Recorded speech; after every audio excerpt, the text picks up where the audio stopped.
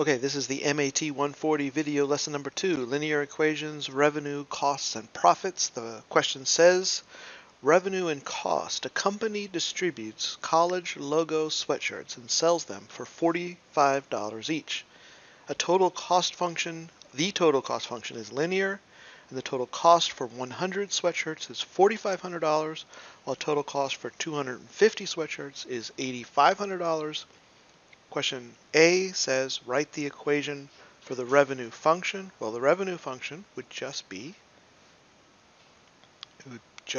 R of X equal 45X because it's $45 per shirt, per sweatshirt. So each one is $45. Multiply the number of sweatshirts X by 45. We should probably say something like X is the number of sweatshirts. And now it says, write the equation for the total cost. Well, in order to figure out the total cost, we have to use the fact that it's linear. They say linear. And because it's linear, we can assume that there's a constant slope, that the equation is y equal mx plus b. And so we'll try to find the slope. We'll call it m. This is really the cost per shirt. So we're given 100 shirts is $4,500, and 250 sweatshirts is $8,500. So we can find the cost per shirt by just finding rise over run or slope. So let's it doesn't really matter what order. I'm going to do 8,500 minus 4,500. That's the difference in costs between these two different totals. So it doesn't matter what order, but it does matter that you stay in the same order on the top and the bottom. So the 8,500 goes with 250 shirts. The 4,500 cost, that was with 100 sweatshirts. So this is an increase of $4,000 over an interval of 150 shirts. So that's $26, rounding off to the nearest penny. That's $26.67 per shirt. That's their cost. That's kind of the cost to the distributor. Yep. And then, well, we also are given, we need to get the actual cost equation, so we could use either of these points. Basically, I could have written here that we have the point 250, but that production level, or level of purchase, 250 shirts, the cost was 8,500. That's one point that I have. Another point that I'm working with is the 100 shirts costs $4,500. And so all I'm really doing is getting the equation between the line, the equation of the line that connects these 2 points. And I could use either of these. I think a nice way to do this one is to say that the cost would have the form of some slope plus some, you could call it cost, initial cost of 0 shirts. So that's what I'll say. C0 is cost of ordering no shirts at all, no sweatshirts at all. So, and so the other thing that I need to get is that what would generally be called the y-intercept, and here it's actually the cost intercept. It's the cost of 0 number of shirts. So again, I could use either point. I'm going to use, let's say, the 4,500. I know that the cost is 4,500. I know that the slope is 26.67. The cost would be 4,500 when x is 100, and that leaves me with only one variable now in the equation, so we could solve for C0. So 4,500 is 26.67 when you multiply the 100 plus this fixed cost. So subtracting 26.67 from both sides, I'm going to get 1833 as the value for C0. That means I can now write the cost function.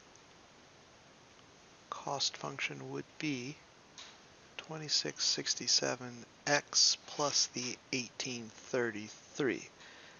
You could check it by plugging in 100 and 250 and see if it matches those costs that we were given in the question. And fact, let's try to do that. So if I go to the calculator and go to the Y editor, clear out this other stuff that I still have there, and actually this is in the wrong mode, so I need to put it back in function mode. Most people always have it in function mode. I was doing parametric equations last. So when I go to the Y editor, it looks like this, and I'm going to type in that function that I just found. So that was 26.67x plus the 1833. And one thing that's useful here in this situation particularly would be to do. Now I've typed in both the cost function as y1 and the revenue function as y2. And a nice thing that you can do, if you go on the calculator, you do table set second, hit the second button, and then table set, and put it on ask. If you have it on ask, then when you go to the table, you can type in values, like I typed in 0 and 100, and actually here I can see what the cost is and what the revenue is. Both of them are graphed for me because I have both of those functions entered in the Y editor.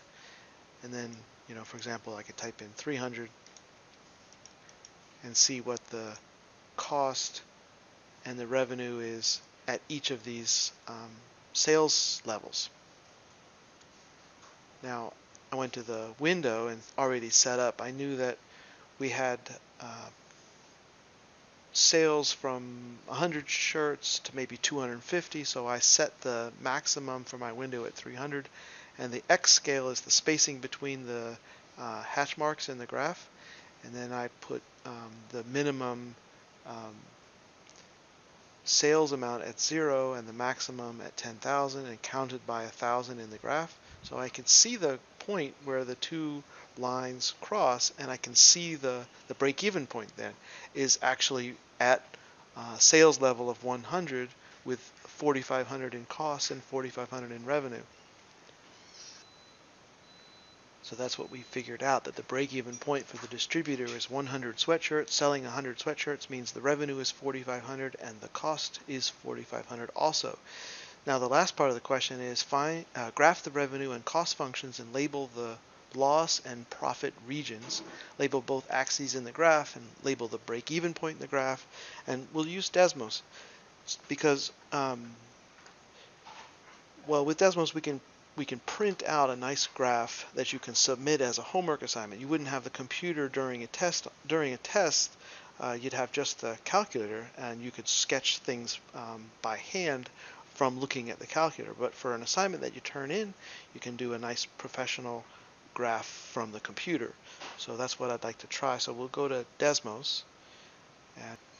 Okay, so here we are at desmos.com, and obviously, let me say, before you hit that big red button that says Start Graphing, notice down here, learndesmos.com, hit that Learn More, and you've got a whole bunch of information here to help you learn how to use it. For example, the graphing calculator, there's some videos here on how to use Desmos to do graphing, and other instructions on other kinds of things that you might do even in other classes.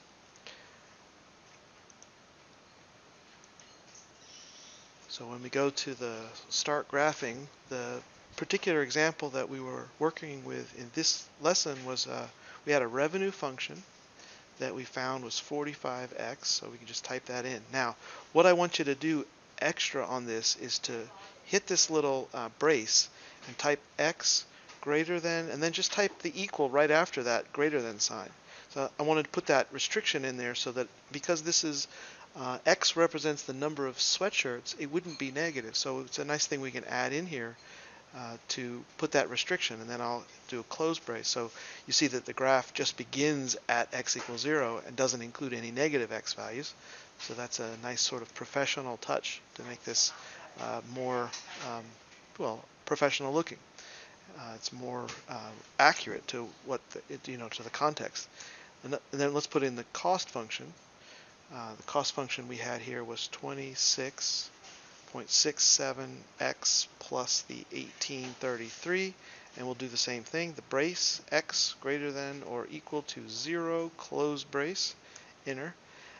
Now, I don't have that one on the graph at all, right, because the c-intercept is up at 1833. So the next thing you could do is go to this little gear over here, and we'll put in an appropriate window. So let's start at 0, and we know that break-even point was around 100, and we had values that go up to like 250 sweatshirts. So let's go to 300 on the scale here.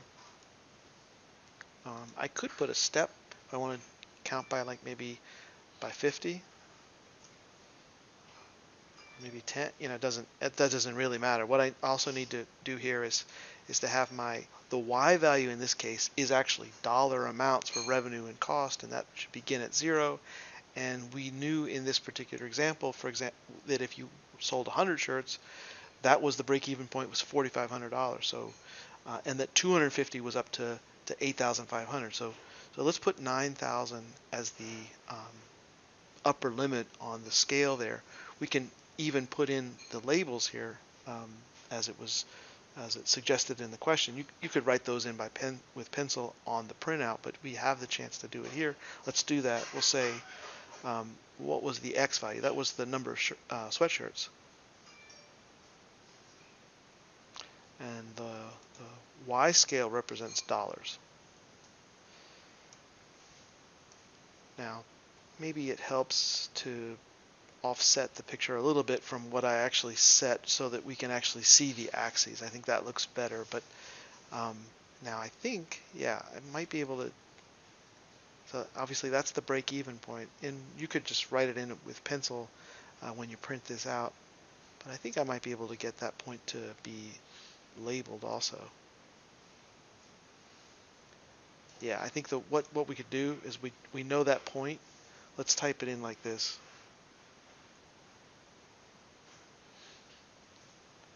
So that if you just type in the point, then you can label it, and the label that I want to include is a break-even point.